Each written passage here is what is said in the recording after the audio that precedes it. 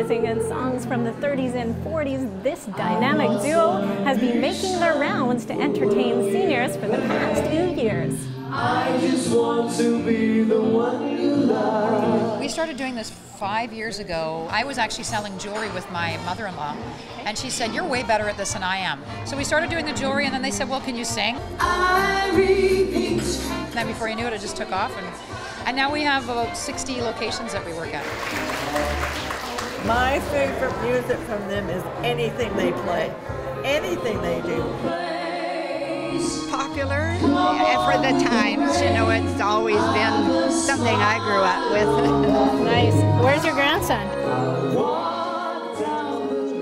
Linda's last name is Russell, so she's a Jack Russell, a Russell Terrier.